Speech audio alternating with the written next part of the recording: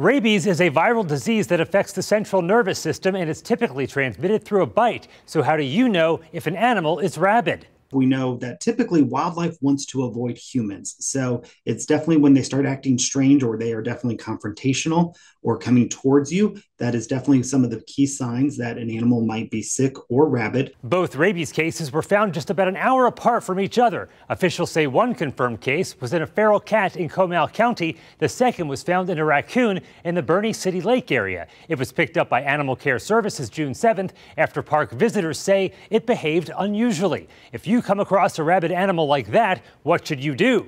The most important thing to do is, of course, separate yourself from that animal, go inside your vehicle, inside your house, get a barrier between you, and then call the proper authorities. And if you're bitten or scratched by a rabid animal, the issue is more trying to prevent it, because once we have symptoms, the likelihood of survival is extremely low. It's definitely important that your pets at home are vaccinated against rabies to provide them the greatest chance of survival if they're bitten or exposed to rabies. If you want to keep up with rabies cases in South Texas, the CDC has a national rabies surveillance system to do so. We have the link with the story on KENS5.com. Jeremy Baker, KENS 5. Download KENS 5 Plus on your TV and watch KENS 5 News and other great local programs for free.